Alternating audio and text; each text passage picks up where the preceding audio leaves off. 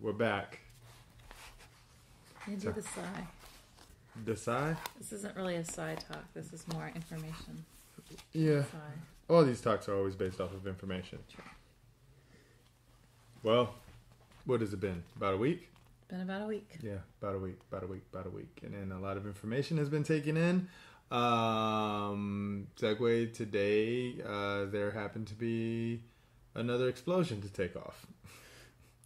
In Baghdad. Yeah, you heard that little smirk like, But then that was more or less a smirk of a annoyance. Yeah.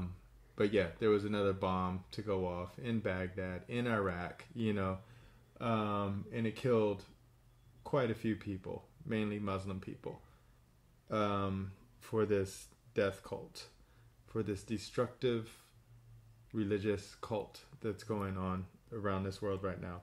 And I guess we're going to have a discussion about some more of the fundamentals or the base nature of Islam and some of the concepts that probably need to be understood by us people here over in the West. Yeah, we need to understand some of these core concepts of what makes this belief system of what it is. And there happens to be some that are pretty good. Pretty good. Yeah.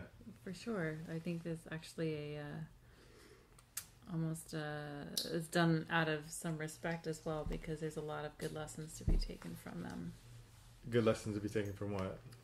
From what we're about to discuss, the 5 pillars. Oh, yeah. Well, first off, I don't know. I'm thinking about this. This is going to be the new start, or the way that maybe I might start off all of these conversations that we have by actually having an anchor or a focus. And then the anchor and the focus is going to be the reading of a quote by someone that I find inspirational. It's an inspiration, yeah. Yeah, so this is going to be the anchor and the mind frame that I would like for us to establish and set off, right? And it's going to be my Marcus Aurelius, right? A badass stoic. Marcus Aurelius. Yeah, I like to say Aurelius. Okay. Yeah, but you say it again. Say it again. Marcus Aurelius. Yeah, Marcus Aurelius. Yeah, Marcus Aurelius. Yeah, but this is what my good buddy, my good digital mentor. I said digital because he's fucking dead, right? But my good digital mentor, Marcus, used to rock out like this. This is what he said. This was one of his statements that he made in his daily journal or in his meditations. He said, "You have power over your mind, not outside events. Realize this, and you will find strength." Yeah, I know a lot of people who paid a lot of money to go to therapists. To become a stoic. Pretty much. To realize that they have power. Right? They have the power over their mind. But they don't have any power over outside events. Why'd you just make that face like that? Because that's true, and it's empowering to know that no one can affect your own thoughts. That's the one thing you have absolute power on. But then we're also trying to use outside events as a motivation for the change that we're talking about, and for understanding in information. That's what we use outside events for. Understanding and information. Yeah, that makes sense. Spot on. All right. So now that we have an anchor that we have the power over our mind, right? You have power over your mind. I have power over mine. Whoever's listening to this, they have power over their mind. They don't have any power over anything external, right? So we're not in control of anything external outside of our mind, right? So I don't control the weather. I don't control the way that the waves come in, right? I don't control how the lights are going to turn green or yellow or red or anything like that. I am not in control of anything like that, right? But if I realize this, I'm going to be a powerful mofo. Right? That's our anchor. Our anchor is this, is that we have power over our mind. Right? And then with that, now we're getting ready to roll into our next discussion about Islam in the 5 pillars. Right? So I'm gonna let you set this one off because you did some serious work, right? You did some serious work and I'm learning. Yeah. I guess the segue to power of our own mind is a little exercise I want to do, I was doing while I was learning, and I challenge people to do, and it's a way of adopting these 5 pillars into your own life. So you have power in your own mind about how you want to adopt ideologies. And you can borrow stuff. That's the great thing about ideas, is that you don't have to subscribe to a religion to take something that you find inspirational or something good about it and run with it and use it to use in the way you would to create the life that you want to live. So I guess that's my segue from our anchor. Yeah. So okay, so I was reading a lot, scouring the web, not too far away from Wikipedia, I admit. But then I came across also a website and a YouTube series by Nabil Qureshi called Islam 101, and he's on creed26.com. So I'm listening to him talk, and I'm also marrying his very straightforward explanations with what I've been reading about on the 5 pillars of Islam. So to start off, Islam is a... Wait. What? The 5 pillars? Mm-hmm. The 5 pillars of Islam. Mm-hmm. So Islam is almost like a house. You can say it. I mean, these are so important that they're called pillars. Like without them, or without them, yes, the ideology would fall. Okay, they're considered that. These are the things pertinent. that hold it up. Yes, right. These they're are the fundamental. things that they maintain Islam. Right. So it's explained that Islam is a duty-based ideology, meaning that you have to live your life according to these certain ideas, and there are a lot of duties that you perform to adhere to these ideas. So when you say duty-based, does that just mean things you have to, like jobs? You have to do jobs. Yeah, it's a lifestyle. Yeah. In which you incorporate these duties that are basically living your life as far as Islam is concerned, like Muhammad. Muhammad is the paradigm. Okay, so you perform these duties to, as best as your ability, emulate Muhammad. Okay. Yeah. So Muhammad is the... Rituals are very important. Yeah. So Muhammad is he's the template. Yes. So Muhammad's a template that all Muslims live by. Yes. Got it. Yes. Okay. So the 5 pillars, so the very, very first and probably the most important is called the Shahada, and that's the central proclamation. And it's the, basically Allah is God, the one and only God, and Muhammad is his prophet. Even if you say these words and actually mean them, you're a Muslim. That's all it takes. That is only thing necessary and sufficient to become a Muslim. Okay, to so believe those words. You don't have to have your head dipped in water. You don't have to do anything except believe baptized those words. or anything like that. That's So the moment that you say Muhammad, not Muhammad, but Allah is the one and only God. Right? You say, you're base, right? That's it. You say, Allah, you're the shit. That's You're base. And then you become Muslim. Yeah, okay, that's pretty easy. That's straightforward. So that's the first one, the first pillar. That's the central proclamation. That's what we discussed as faith. Yeah. Okay. Yeah, faith. We're going to try to extend these ideas into ideologies that are both in other religions as well as non-secular ideas. Right? Whoa, I didn't do any work for that, but We'll okay, get there. yeah. All right, go. I'll rock out with this conversation. Yeah. So the second one is the Salat, and that is the 5 prayers.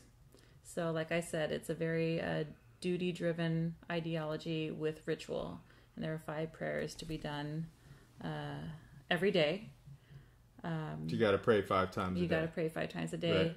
Right. Adhan is the call to prayer. It's usually how people wake up in the morning. It's also the end of the workday. Sometimes people wake up in the middle of the night to do their 5th prayer. And Fridays are very sacred, and it's a day off for prayer as well. Okay, so you got to pray 5 times a day. You do, yeah. Okay. Yeah. So first, you got to say, yo, Allah. And it's not just like, dear Allah, how are you doing today? I wish I get an A on this test. It's not the kind of prayer that is necessarily how you would think of maybe the Christian type of prayer. There are specific things that you say, and it's a ritual. It's more ritualized. Oh, so it's a templated. It's another templated yes. event that you have to do. Yes. Okay. So first, in order for you to do it, so I'm going to probably keep going over this multiple times as I close my eyes, and then I roll them as I scratch my face. Which you're doing. Yeah. But the first thing, in order for you to become Muslim, the first one is that you have to accept Allah as the one and only. That's the central proclamation. Yeah, that's the first one, right? So this is your key. Yes. Right, and then after that, then you have to pray. Yes. And then you pray 5 times a day. Yes. Right? And then these prayers are fixed.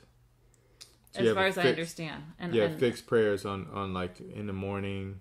I don't know if they're like, I don't think that this is the prayer you say first, or this is the prayer you say 5th. But I know that it's structured. Okay. So there is a structure, meaning about like the time period that you do it throughout the day? The prayers are structured. So what you say is structured. It's not like free flow like I got you. Like the Christian prayers where people just kind of talking about whatever's pertinent in their life at the time. Yeah. Okay.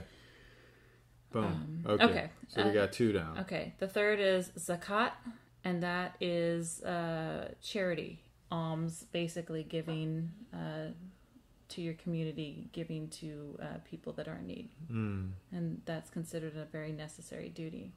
The 4th is fasting, and that is exemplified in the 1 month of Ramadan, where you have the sunrise to sunset. You're not to take in anything. What? We're in Ramadan right now. Yep. So nothing by mouth.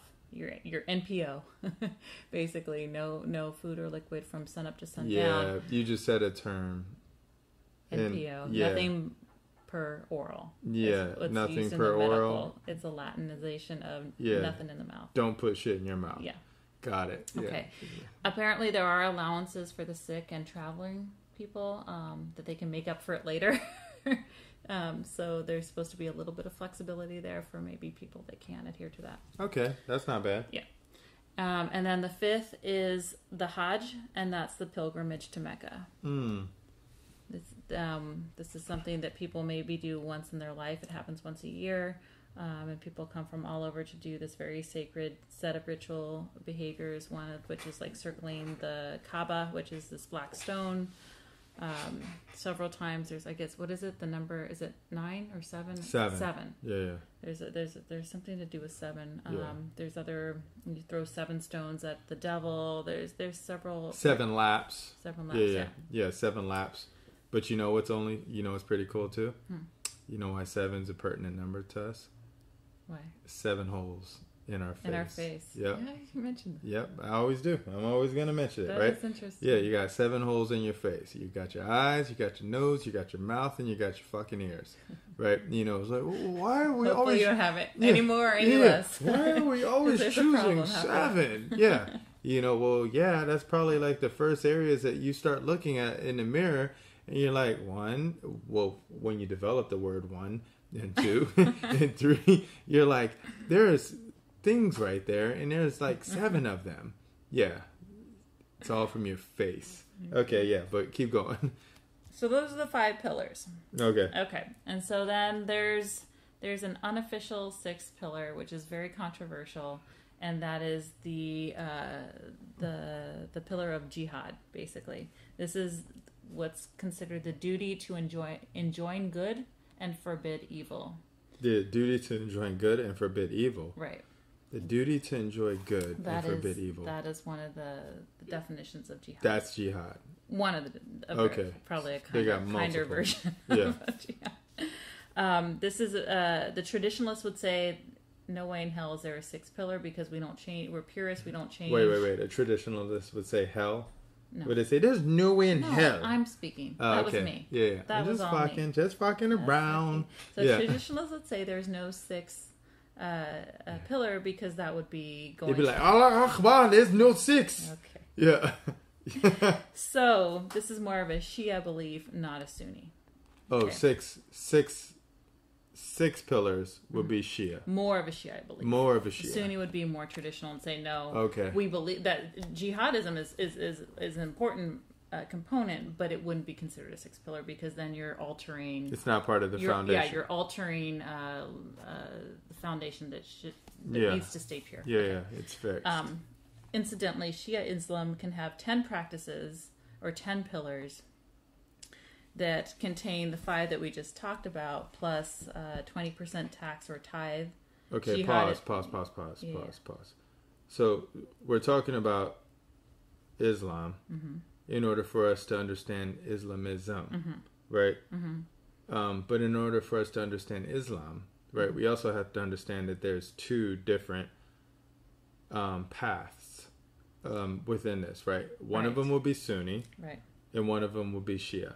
right. Okay, so the base way that I understand this, right, the Sunni are the majority of all Muslims. Correct. Right, the majority of all Muslims in the world are Sunni. Correct. Right, and the minority are Shia. So if you really want to think about it, Saudi Arabia is Sunni, right? They're Sunni majority place, right? In Iraq, no, not Iraq, but Iran is Shia, right? Their majority Shia. You sure? Yeah, Okay. I'm pretty positive, right? Because I've been Googling this shit. Because it's still an area of confusion for me. Yeah. Okay, so here's the best way that I was able to understand Sunni versus Shia, and it all boils down to the father-in-law, Yeah. and the son-in-law, right? Yeah, the son-in-law, right? So everyone who thought that the caliph or the first caliph. We're talking about after Muhammad. Yeah, right? yeah. Is it after? Did he die? Okay. It's going to be like who was going to be in charge after Muhammad? Yeah, or no, not who was going to be charged. I thought it was just who was the first. Yeah, who was the first, caliph. Okay. Right, and then you had the majority of the people that believed that it was the father-in-law, right? Which everybody who believes that the father-in-law was the first caliph, right? They are all Sunni. Right, which happen to be about, on average, according to the internet, is 85 to 90% of all Muslims are Sunni, right? And they all happen to believe that the father-in-law was the first caliph, right? And 10 to 15% are the Shia, right? And they happen to believe that the son-in-law, right? So so that's the only difference between the Sunni and the Shia. But it's caused quite a bit of divide. Yeah, I guess so. Right. I said, so if you're from the West and you want to comprehend the Sunni Shia divide, the best way that I think that we should be able to do that is to understand the Hatfields and the McCoys, right? Because the Hatfields and the McCoys were 2 groups, 2 crews, 2 friends at one time, right? And then they were divided over a disagreement, right? A disagreement, and that shit was war for a very bit. That's basically America's, biggest rivalry. I mean, there was a lot of people that died from the Hatfields and the McCoys, right? It's a good parallel. Yeah. We made, I say we, right? We made cartoons and Looney Tunes based off of the Hatfields and the McCoys, right? You can see. The Hatfields and the McCoys were based off of these dudes with some hats and long beards. They look like hipsters nowadays. But the Hatfields and the McCoys, one had a red beard and one had a black beard. These were the two people that were battling it out over something that was quite trivial. Mm-hmm. And this is what we have when we think about the Sunni and the Shia. At least that's how I break it down. What was that article we read where they were trying to tell, checkpoints to see if you were Shia or Sunni, and they asked how you pray. And some people would pray with their arms crossed, and the other group would pray with their hands The Sunni, palms up, and then that could mean death. Yeah. At a checkpoint. Today's time. Right. Yeah, during today's time. Right. You can be killed at certain checkpoints if you look like you are Shia, right? And they can tell that if you're Shia, if they run you through a test or they run you through some sort of scheme. Interrogation of some sort. Yeah. And if you, cross your arms, right? If you cross your arms over your waist, right? Like and you just look like you're doing the dance, right? Then that means that, you're Shia. You pray different than we do. Yeah, you're Shia. Even though you're praying from the same book. Right. That means that you're not one of us. Same 5 pillars. Mm-hmm. Yeah, so you're tapping out. So that's what we have, right? So from the 5 pillars, right, we have a whole belief system, and the belief system is called Islam, right? Which is an Abrahamic religion, right? Right. It's one of the 3, right? And it's also the youngest of the 3 Abrahamic religions, right? So since it's the youngest, it also thinks it's the most accurate, right? Of the 3, because it's the new kid on the block. And it's saying, hey, big bro. Hey, big sis. Well, they're all big brothers, right? The Quran does state that the Muslim faith is superior and that Muslims are superior to everyone else. All young people think that they're the best, right? All young people think that they're the best relative to the adults. It's like, I know more than you know. And then you look at the little young person, and you're like, okay, young person, I've been around the block a few times. I've done what you've done. You still have some growing up that you need to do, right? This is, and this is like no disrespect, but yet maybe it is, right? But what it's saying is that the youngest kid on the block right now is Islam when it comes to the Abrahamic religions, right? And because they're the youngest, they're also throwing the most violent temper tantrum that we can come around, right? And it went dark, but then it's not going to go dark because I think that these 5 pillars that you're talking about, they are a good foundation. These are great ideas, and they're echoed in other religions and other. Well, they're derivatives from ideology. Yeah, these are derivatives from the Hebrew belief system, right? Because I had to distill it down because I can't read Arabic. And you were saying those words pretty good. I can't even pronounce them. Right? What was the first one? I don't even want to say it. Shahada. Right? Yeah. So shahada. Right? All these Arabic terms. I had to break them down to English. Okay. Right? And then I got the 5 pillars, just like you. Right? But then I just distilled it down, so then that way it parallels the other ones. Right? You know, the first one is faith. Right. Second one is prayer. Third one is giving. Fourth one is fasting. And then the 5th one is pilgrimage, right? Correct. Yeah. So we got faith, prayer, giving, fasting, pilgrimage. Yeah. Right? Faith, prayer, giving, fasting, pilgrimage. Those don't really sound like bad words. No. Yeah. Those sound like, okay, they're pretty benign words when you think about it. Right? Because they can do a lot of great things. Yeah. Yeah. So I guess it's the interpretation of faith, right? It's the interpretation of prayer, of giving, fasting. I don't think you can, you can still interpret that in many different ways. And then of pilgrimage. Yeah.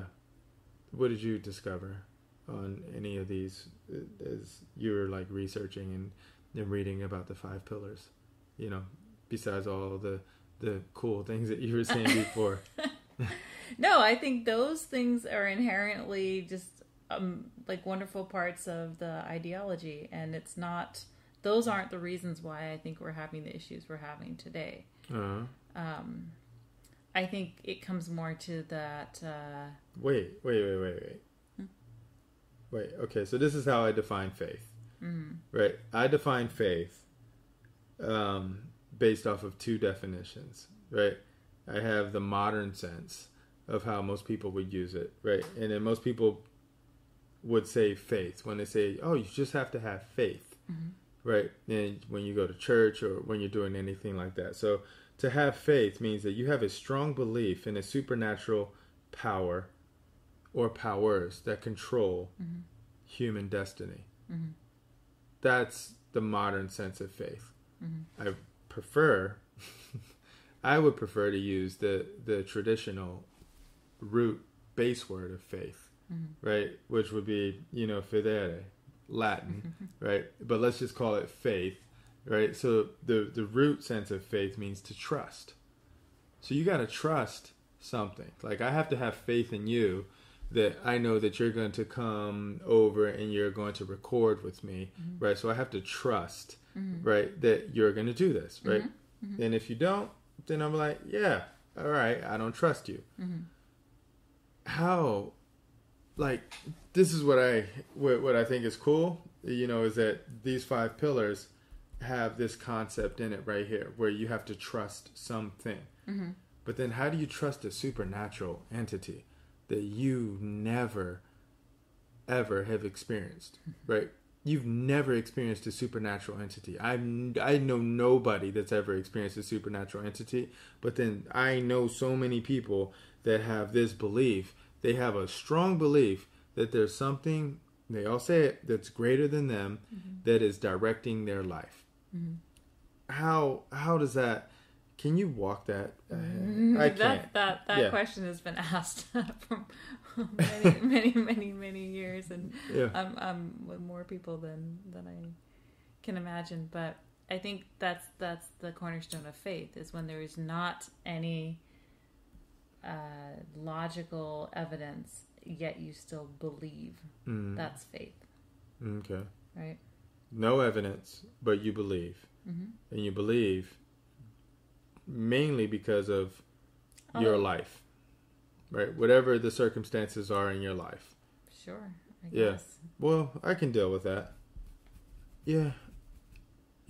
As long as that faith or that belief in a supernatural entity or a power isn't destructive. I'm fine with that, right? Yeah. I'm fine. You can believe in all the things that you want to, as long as this supernatural entity does not tell you to do bad shit. Set and setting. Yeah. Yeah. Okay. All right. Let's work on now. So that was how I defined faith.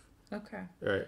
I still see the Shahada as being it's faith, but it's that central proclamation of the entire reason for the ideology. Like if you don't have that one pillar, that's like the main pillar, right? If you don't have that, the other ones don't matter. Yeah, but then the main pillar within their proclamation, right, within their rule-based system, within the Shahada, is that Allah, right, is the one and only God. Correct. Right? Wait a minute. Now I'm thinking about, who would they have that to compare to? How would they even know that there would be somebody else to compare it to? Well, you said that they were younger, and they knew that there was a Judeo-Christian God and pantheistic gods of the Romans before then. So my brain is ticking on a whole another path. Like, well, our crew is better than your crew, and if you say that, well, that's. Yeah. What? That's something that this guy who I'm watching his YouTube videos, Qureshi, is saying, is that part of the mindset of Islam is that Islam is superior to all other religions and all other ways of life. Wait. Rituals are superior and Muslims are superior. Wait, that's a very technically racist statement. That's what he said. Right. So if you claim that your group is superior to another group, and he's saying it's within the Quran. Wait a minute. Wait. Then I'm racist too. Right? I'm so racist. I'm just as racist as those that declare that Islam is superior. Sure. Because I think that the Western culture or Western civilization is the best culture, which means it's superior to all other cultures as far as when it comes to maximizing the well-being of people. Is that racist? Yeah, because I'm going to say that the Western culture is better or superior than the others, right? So even though you can't say that culture is a race, but then I sort of kind of get confused because I had this discussion with somebody this week because they tried to say that you can't say something about Mexicans because that's racist. And then I was like, well, Mexican isn't a race, right? To be Mexican, I've never heard of the Mexican race, right? So how can you be racist against Mexicans? You know, so it's almost like that same thing where it's like, yeah, I guess you can't really be racist to Western civilization because it's not a race, and you can't really be racist to Islam or Muslims because they're not a race. Okay, so I think we just like maybe killed all social justice warriors argument right there about when you talk about Islam and Muslims. Islam is a religion, political system. Muslim are people. Yeah, Muslims are the people. Yes. Or I would call them the basic units that follow this belief system. You can agree or disagree with an idea, and that does not make you a good or bad person. You are agreeing or disagreeing with an idea. Yeah. But then being Muslim, you're not part of a specific race. No. Right. So you can talk about like this. I told you before, the only thing that it takes to be a Muslim is for you to declare. Yeah. That's what I'm saying. That's not race driven. No. It's adhering to an idea, accepting an idea. Yeah, I understand that. But what I'm saying is, right, and this is something that I'm trying to clarify, like what you're trying to do, is that there's a shitload of people out there that believe that you are being racist. They believe that you are being racist if you talk about groups of people. Like if you talk about Mexicans and you talk about them in a specific way. Well, how are you talking about them? Yeah. No, I think it depends on what you're saying. No, you can't be racist towards Mexicans, right? Just the same way as that you can't be racist towards Islam or people who are Muslims. No, you got to distinguish between the idea and the people. No, because Mexican is just a culture or an ethnic group of people. So right? then you're a culturist? Yeah. If you want to call it that, it's all about culture, right? But you can be born in Mexico, right? In this little geographical region that they say that's Mexico, right? And then all of a sudden you become Mexican, right? But you can't, it's not a race. It's not how we identify. So you can be racist against a Mexican just the same way that you can't be racist against a Muslim. That's all I'm going with this one, because there's a lot of people that say that you cannot talk about these things because you're being racist. I think that without using racist or culturalist or whatnot, are you saying something derogatory about people, or are you disagreeing with an idea? And I think that's where it comes down to. Yeah, you shouldn't say things derogatory about people, but I disagree with plenty of ideas, and I'm not going to feel bad about that. Okay. I think that's where I would stand on that. Yeah, but then does that make you a racist if you disagree I don't know with what an it makes idea? me. I don't really care at this point with those labels because I just told you that's how I feel. Yeah. So, but then whatever. you have a lot of people getting shut down in conversations because if you make a statement regarding an idea, then they would eventually defer to saying that you are a racist. Fine. Yeah. No, that's not fine because you're shutting down. No, I mean, it's not fine, but how am I to argue that? Ooh, what's that beat? Is that an alarm? No. Yeah, okay. Yeah, nah, I don't know. You can just, it's just one of those things. Because the people that are going to do that aren't going to listen to my point of view anyway. Yeah. They're not going to let me have a normal discourse where we exchange ideas freely together and try to understand each other's ideas. So at that point, call me what you will. Yeah, that's true. Just like you just let them just discuss. Say, well, you call me what it is, and then I'll define my terms because that's why I'm pretty big on defining terms. And then you can just rock out from there, right? Right. But then with this discussion right here that we're having, I'm going to say that you can't be a racist, right? Because you're talking about an idea. Talking about ideas here. And I actually happen to respect these ideas. man, somebody needs to learn how to cook because their smoke detector is going off. Yeah. It's like, come on, what are you doing? Fucking burning eggs right now. Shit, how did you just burn some eggs? You know, beep, beep, beep. Okay, yeah, where were we going? Okay, so we had the faith and then we had the prayer, right? Did we define prayer? No, I didn't define the prayer. You discussed it, but now I would like to go through and define it the way that I do, because the only way that I can understand these concepts is if I define these terms, right? You know, so faith, we've already defined. Prayer, I got the two definitions of prayer, right? I'm going to have the modern sense and the traditional origin of where this word came from. So the modern sense of prayer, it means the act of communicating with a deity. This is how people in modern times would use it, is that they feel that they are actually communicating, like on Facebook, right? Or like on Twitter, or like on your Snapchat, or like on your SMS or an email or anything like this, that they feel that they are actually coming together and exchanging an idea with a deity. Right? A deity. The people think that they're talking to a deity when they're praying. I believe so. Yeah. Got it. Right? So then the origin of this word, precare. I love Latin. Latin's just a fun language. But precare, right? Precare is the Latin term, the origin of where prayer comes from. And what it means is to beg. Is that like where to prostrate oneself, like to prostate? That's the wrong word. Yeah, what are you talking about? When you're like, it's almost like the act of begging where you're almost prone. Anyway, bowing down and things like that. Yeah. I don't know. I've never actually looked that one up. Yeah, but no, to prayer or to precare, right, which is where prayer comes from.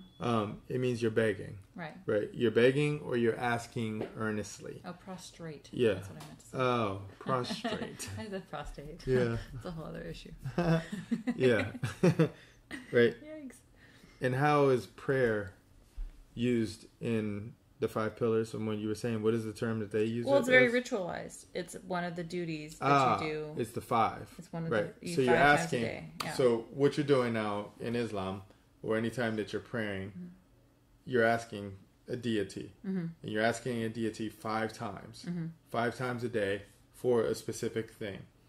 What this is, I don't know. I'm not even sure if you're asking for a thing. I think part of it might be just you're having ritual. A conversation. Yeah, having a conversation. It might even be praising, worship. But basically, you're talking. Yeah. You're having a conversation with a deity. I believe so. Yeah, so that's prayer. Yes. Right. So we got the first one down. We got the second one down. Right. So we got faith. Right. And faith is just based off of trust. Right. Is you trust that this thing is what it is. Right. So I have faith in something. I am going to trust that this is a book. I have faith that this is a notebook, and this notebook has paper in it. I can see it. I can touch it. I can rip it. I can do all sorts of things with it. Right. But then faith also means that I trust that there is a supernatural entity out there that is directing the things within my life, as long as I adhere to whatever this entity's rules are. Right? Right. So that's faith. Second one is prayer. And in prayer, I'm going to say, is to ask or to beg someone or something for something. Right? But prayer is also the act of communicating with the deity. Right. So you're actually asking or you're begging some deity for something. Right. That's what happens when you're praying, right? You're asking God. We haven't even gotten to the 6 articles of faith yet. No, we're not there. Yeah, but that'll be a whole nother one, right? Because we're just going to go over these 5 pillars. Overlaps what you're talking about, but right. Yeah, okay. Right. Okay, so we got these 2 down right now. Yeah. Right, we got the 2. We got the faith and we got the prayer. Third one, giving. Zakat. Am I saying that right? Yeah, I don't know because I don't speak Arabic. I don't either. Yeah, I don't even. Yeah, which means that I wouldn't even be able to translate or interpret the Quran because I don't speak Arabic. No. Yeah, God. Zakat. Yeah. It's charity. It's giving. It's alms. Mm-hmm. And it's considered a necessary duty. So when I was on this website watching these YouTube videos, Mm-hmm. you know, they give ads. Yeah. You have like 10 seconds. You can skip the ad or whatever. All the ads for Get some more these. wine. Yeah, keep going. I'm listening. All the ads were for donating to victims, Muslim victims around the world, as part of your ritualized zakat. And in the actual ad, it says, this is part of your zakat duty. Please give what you can. It's like one of those, when you're watching TV late at night, it's like feed the children or save the children. Same kind of idea, but in the commercial itself, it says, hey, this is part of your zakat, so please give. And it was just incorporated into the commercial normal, but yeah, I'm actually thinking about that. Those dogs, when the dogs are like looking super sad. I can't watch that. Yeah, I cry every time. What is the song? Sarah McLachlan's singing. Yeah. No. Yeah. The dog's got the sad face. Yeah. Won't you just please just give $1? Yeah. Yeah. Okay. So zakat. Zakat. Yes. Why did I say zakat? I don't know. Okay. So that's just something I noticed today, just going through the websites. And then the fourth is fasting. Wait.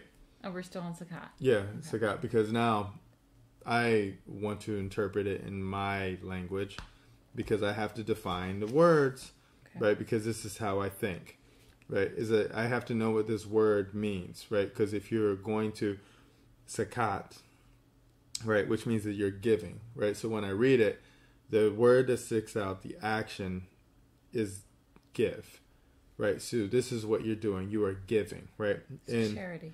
Yeah, charity, giving, right? So to give, right? So to define give in the proper sense, it means that you're being the cause or you're being the source of fill in the blank. You are the cause or you're the source of whatever it is that you're doing, right? So I just gave my time, right? Yeah, that's what I'm doing. I'm the cause, I'm the source, right? I just gave my money, right? I just gave you my car, right? I just gave you my heart. I just gave you my fill in the blank, right? I'm the cause, I'm the origin of this thing right here, me. I'm the source, right? That's to give. That's a pretty cool one. And then the origin or the etymology of it, it's sort of kind of the same thing because it's another Middle English. This is not Latin. It's not Latin, right? Which is kind of cool. And it's not Greek, right? But now to give is a Middle English term, right? Because why? This is what happens when you speak English. You're just a big melting pot of all these other languages. I can't even pronounce it, but it's like Yeve. It's Yeve. Yave. Right? What'd you do? I'm going to Yave something, right? Yeah. But what it means, it's like that which is offered. I am going to offer you something, sure, right? Or I am going to offer as tribute, right? You're still the source, right? You're the cause or you're the source of something. So to give something, it just means that you set something off. Yeah, I mean, when you say you, it starts from you. You're the origin. I think that claims some responsibility in a sense too. You're like, it's my responsibility. Again, like I said, duty-based ideology. Yeah. It's my responsibility to help my community, help those. Yeah. And I think that's a very human thing, and that's one of the beautiful things I thought about the 5 pillars. Yeah. Is that I don't care where you come from. That idea, be decent to one another. Like that's. Yeah. Well, this one is actually this No-brainer. is charity though. What you were saying from what what is it again? Zakat. Yeah, zakat. Yeah, the zakat is that you are giving money. Not necessarily money. No, just whatever you can. Yes. Okay, so you're just giving whatever you can to your community. Charity. Yeah, that's a good one. That's a good one. Yeah. All right. I don't care where you come from. That's how it should be. All right. So now we got faith, we got prayer, and we got giving. Right? So we got 3. We got 2 more to go. Now we got to rock these last 2 out. So what's the third one again? Fasting. Is there an Arabic term for that? This probably is. We probably just can't say it. Samam? I can't read my writing. Well, maybe one day I'll talk to one of my friends and ask them. I could just Google it, but then Google might not be 100% either because it's Arabic. But it's one of those things that you're, again, duty-based, where you're practicing some sort of discipline in reverence, right? Mm-hmm. And then it's exemplified by the month of Ramadan. And I'm not sure if there's other times. There might be where fasting is necessary, but it is the 1 month of Ramadan is considered extremely holy and extremely important to adhere to that.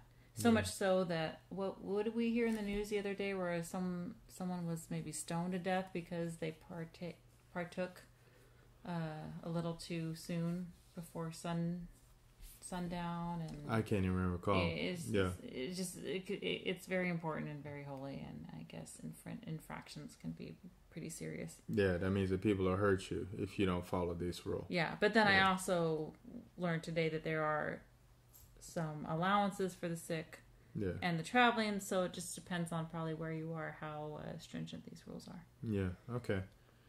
Well, fasting. I got it. It's probably similar and straightforward, abstaining from food. Mm-hmm. But then it gets more interesting when I actually was looking at the root of fast or fasting, because it's an early German term. Mm-hmm. And what it means is, it just means to observe abstinence. You were just withholding from something, right? But then if you track it down even more for fast, right? Fast just means that I've just confirmed that I'm going to do something. Mm-hmm. I just made a pledge that I'm going to do something. Like, that's why when you hear people say, hold fast, I don't think anybody says that anymore. When you watch a movie and then you hear somebody says, hold fast. Oh yeah, like a pirate ship that's about to hit a wave. Yeah. So you're just holding your ground, right? You've just made a pledge, and then you just lock down on something like that. So that's, interesting. Yeah, that's fasting, right? Okay. When you're fasting, you've just confirmed that you've just made a pledge. Yeah, okay, I like that. Mm-hmm. Yeah, it's steadfast, hold fast. Yeah. There's a lot of conviction behind that. I like that. Mm-hmm. Yeah, it's a pretty good concept. Mm-hmm. Yeah, I mean, we all fast. We fast from food every day. Mm-hmm. That's why we eat breakfast, right? Breakfast. Yeah, because you break your fast, first. Right? So it's like, my first meal of the day, it's my breakfast. Mm-hmm. Oh, breakfast. Break fast. Yeah, I just broke my fast, so I'm going to eat. Yeah, I just made a pledge to myself that I'm going to sleep for 3 hours and then I'm going to eat my food. Okay, cool. All right, feed me. Boom. Like that. Yeah, so that's fasting, right? Yeah, so we got faith, we got prayer, we got giving, and now we got fasting, right? These are some, conceptually, these are some pretty cool, rituals that you can follow. I think anybody can follow these, right? Okay, till I get to my application of these into a secular lifestyle. All right, so what? Last one is Hajj. Hajj. Pilgrimage. Pilgrimage. Okay. Mm-hmm. So for those that can, it means going to Mecca. Okay. And performing the rituals. Okay. Again, very ritualized, duty-based ideology. Yeah. And this is a tribute because it can be physically straining, but it's also supposed to be probably the most spiritual experience a Muslim person can experience. Got it. Okay. The Hajj, the pilgrimage. Probably like going to like a big motivational camp or something. Yeah, the equivalent. Yeah.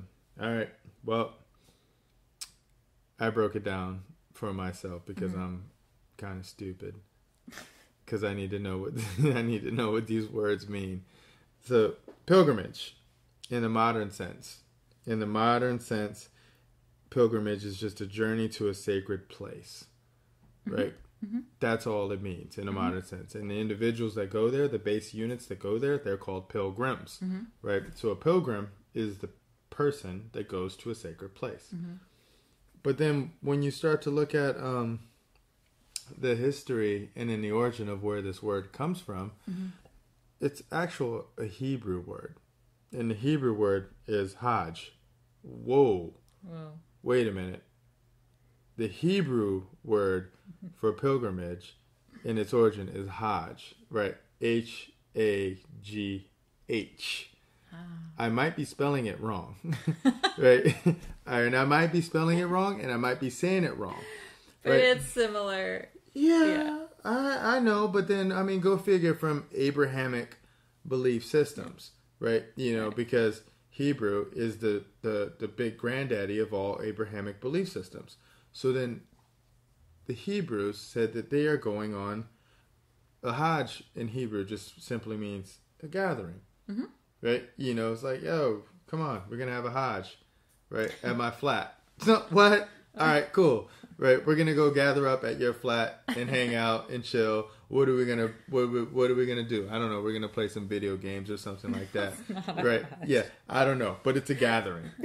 I don't know, right? Because the term in itself means a gathering. A gathering just means that people are collectively meeting at a place, right? You know, so that's what we got, right? So when I break down the 5 pillars in my mind. I think about it in this way, is that I have this feeling that there's a supernatural entity, right, that I can communicate with. And when I'm communicating with this supernatural entity, right, it's going to look down on me and it's going to wonder if I'm being the source of something, right? If I am actually contributing to society, my society, or whatever it is, right? But then also, this supernatural entity wants me to make a pledge, right? It wants me to confirm my allegiance, right, to this entity, right? And then after that, it wants me to go and hang out and gather up with my buddies and my friends, and you know, we go and we have our rituals and do things like that, right? And we walk around in circles, and we go and we touch an object, and then from this object that we touch, we have some form of connection, right? Some form of communication with it, right? You know, so this supernatural entity, right, that I can communicate with 5 times a day, right, which is kind of needy, because I mean, to be in a relationship with someone like that, it's like you have to call them 5 times a day, right? It's like you want me to call you, yes, 5 times a day. I'm like, yeah, I don't know, you're kind of needy. I don't know if I like you that much. Is to where it's like, yo, text me. You fucking text me 5 times a day, and I want you to text me at morning. Right? I want you to text me when you wake up in the morning. Right? I want you to text me at lunchtime. Right? And in between the morning and the lunchtime, I want you to text me at your first break. This is like when I said God's an abusive boyfriend because he's like, love me or go to hell. Yeah. I mean, and yeah, so there's still no disrespect, right? You know, because I have full disclosure.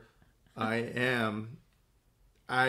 don't believe in non-rational things, right? Correct. So it doesn't mean that I don't believe that you believe what it is that you believe in, right? You can believe what it is that you believe in, but this is how I run the story through my head. Again, back to our anchor. The only thing we have control of is our own thoughts. Yeah. And these are my thoughts. And these are your thoughts. Yeah, so... So then I forgot where I was going with it. No, the needy 5 times a day. Yeah, that's a lot. Text me 5 times a day. What? That's a lot. Fuck you. Yeah. I'm glad there's if, this, then that. And then I can program that shit in the phone, and it can send out an automated text, right? I mean, could you imagine an automated prayer? Right? Right? Yeah. Oh, I bet there's an app for Oh, that. yeah. I mean, you can say that. What are you going to do? Well, I mean, you can probably do it to where you can remind yourself to pray. I'm right? sure there's an app for that. Yeah, but then if you can do it, what if you can just send out an automated prayer? Right? And you say, okay, well... Send Allah a text message. Yeah, I'm going to have a template. And then within this template, right, it's just going to be a fix. That's my fixed aim. Maybe that's the point, though. Maybe the fact that it's so almost onerous to have to do this 5 times a day, but that's what, again, duty-based. Yeah. That's proving your faith. That's proving your worth. Because when it's all said and done and you want to go into paradise, yeah, I was the one that did it 5 times a day, every day, for the rest of my life. Yeah. I mean, because these are... it's a sacrifice, right? Yeah. This is showing your... It is that, but no, yeah, it so is. You said, I don't know if I like you enough to do this. That's what they're saying. I like you enough to do this because this is tedious. Yeah. Basically. Yeah. No, I mean, I think that it is fundamentally at its root level, that is a good scheme, right? To have faith, to prayer, to give, to fast, and to go on a journey or a pilgrimage. I just burped twice. But if you do those things, and this is part of your belief system, yeah, that's cool, right? You're having a pretty rad life. You're having a pretty rad life if you have this supernatural entity that you can talk to, right? That approves of you when you give things and you do good things to your community, right? And that you pledge your loyalty to, right? And you even go on a journey to replicate and reproduce the things that your ancestors did at the time. That's a pretty cool system. I mean, we'll get to this in another talk, but I was reading about the 6 articles of faith today, and one of them is this idea of this judgment day, which Allah judges everybody. He judges whether or not you get to go to the nice place or the bad place, basically. And he can't erase your sins, as far as I'm understanding this system, but he can multiply your good deeds and then thereby outweighing your sins, and then you get to go into heaven. They got paradise. Exponential growth. Yeah. So adhering to these 5 pillars, being a good person, doing these good things, praying and giving alms and X, Y, and Z, those may be the things that can be multiplied, your good deeds multiplied, thereby getting you into Allah's good grace and into heaven. Yeah. The more that I look at this, I'm looking at this now, and I'm actually thinking about the 10 Commandments. And, yeah, and then as I'm looking at it, it's like the first 2, right? The first 2, well, even the actual 4 of the 5 are all external. Right? 4 of the 5 are all external, meaning, well, no, actually, they're all internal. Because you have faith, you pray, you fast, and you go on a journey, right? So, first off is that you believe... So God's only external. Yes. Yeah, but then the only external one, that's an actual pretty good one, right? So you still end up trying to have power, but you're not really having power over your mind because you're asking someone or something for assistance or anything like that, right? And then you replicate things. You replicate other behaviors that other people have done within the fasting and the pilgrimage, right? But, I guess you have to have these sandwich, because I'm even thinking about the 10 Commandments and how, like the first 4 were being obedient and obeying.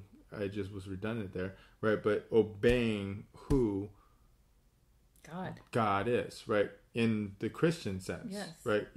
So the first 4 in there, and then after that, it's obey your mom, obey your dad, don't kill, don't steal, right? Then it gets down into the community. So I guess within these systems, you always have to have some sort of external baseline, which this external is really internal, right? Because you're telling yourself, but in your mind, you're telling something external that I believe that there's something guiding me that's above me, right? Yeah, I'm going to ask this person, this thing, this entity to give me guidance or do something like that. I'm gonna give something of myself to my community or to the people around me and things like that. And then I'm also gonna pledge, and I'm gonna confirm this pledge by showing some form of sacrifice. Right? I'm not gonna eat. What? I'm not gonna eat for like 14 hours. Ha! Got you. Right? So I'm not gonna eat for like 14 hours. Whatever. Right? You know. And then I'm also gonna replicate and reproduce a journey. Right? So I'm gonna LARP it. Right? Yeah. Those aren't bad ideas.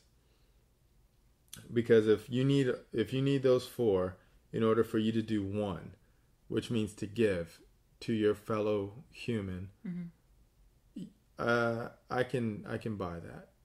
Yeah, I can buy that. As long as it doesn't cause anybody else harm. Yeah, that's the only way that I can buy it.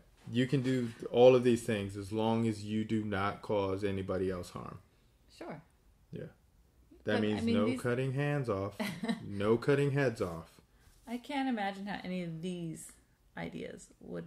It's ideas that came after that I think is what we're upset about. But these ideas are great, and that's why I wanted to do my version of them. What's your version? Do you have a version? Yeah. So again, like I can only control my own ideas, right? Okay. And so I found these to be pretty inspirational, and I respect kind of this ideology, because all in all, it's supposed to make one's life better. It's supposed to make one a better person. I'm not Muslim, and so these don't speak to me from that point of view. But what I took from them was a way of using these to inspire a healthy life, right? So the first one is the central proclamation, and I think our central proclamation is that human beings deserve personal liberty, right? That's my central proclamation. Taking, kind of just borrowing these ideas, right? The second one of prayer is that I don't pray to a deity, but I think there's a very important thing that we should do in our daily life of introspection, whether it's meditation or journaling or just understanding your ideas, understanding what you think about things, learning about the world, thinking on it, discussing with other people. So it's more of a your mental enrichment. Okay, that's what I think. Zakat, that's a no-brainer. Don't be a douche. Be a good person. Be nice to one another. Do things for people. Give to your community. That one's as straightforward as you can get. The fasting to me just represented what I want to put in my body, how I want to be healthy. It's all about health. So eating well, being fit, being healthy. Fasting. It's a way of controlling, disciplining one's body, but in a good way for health. Okay. And then the Hajj is a personal pilgrimage. If you have a goal or a challenge, what are you going to do to get there? What's your quote unquote hero's journey? What's going to transform you into the person that you want to be? Or what experiences have you had that have made you who you are because you've decided to take those experiences and make them work for you in a positive way. So that's what I took from the 5 pillars. And a way to apply them, a non-Muslim woman, into something that I respect and something that I could use in my own life. Okay. All right. That's a good one. Well, yeah, I don't know. These are just 5 basic acts. These are the 5 basic acts, and basically they're just ways of thinking. So these are the habits, and habits, that's just how you think. So these are just different forms that you can think, but we have to understand and we have to know that these are mandatory. These are mandatory beliefs for all Sunni Muslims, right? For both. Yeah.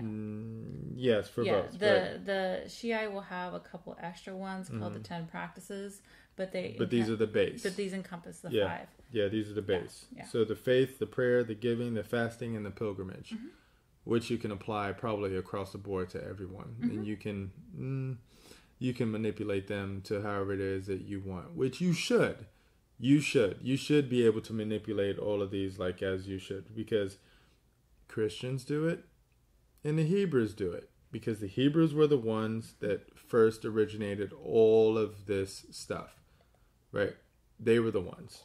And yeah, if you don't believe me, just go Google that shit and go down the rabbit hole and just start looking up the Hebrew belief system or the Abrahamic religions and blah blah blah. You can go down that rabbit hole, but just know that they all are basically they should be coming from places that are kind, and they just want to basically protect their community. I guess now we just got to figure out how we can get along, and we also need to figure out how can we incorporate, communicate, talk, and share information with radical Muslims, right?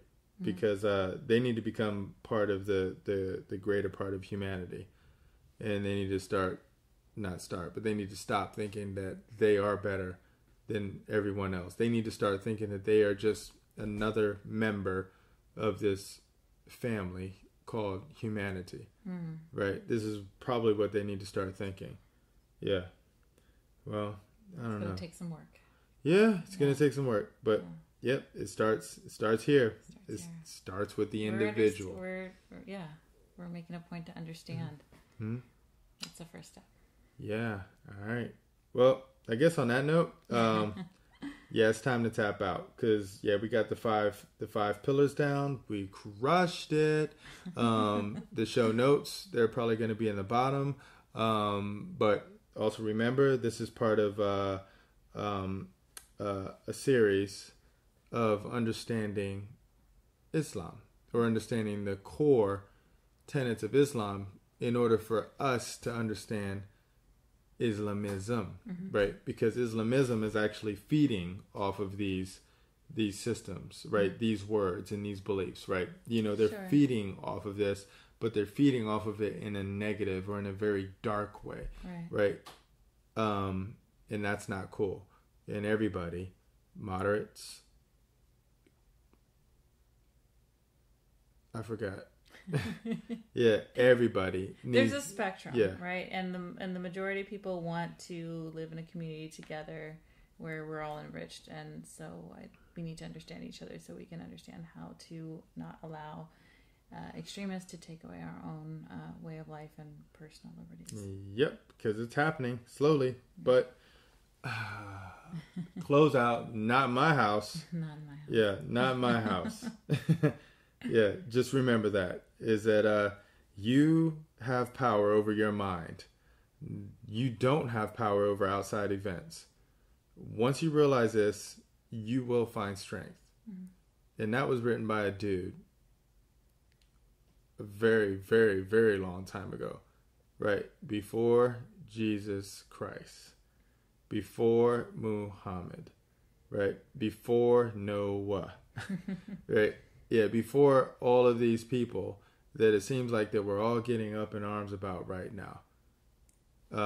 So yeah, just remember that, is that we have complete control over our minds and how we think and how we act. And once we drill that down, we can become pretty good communicators. We can think and act together as a community. Yeah, finding that strength. All right, well, time to tap out.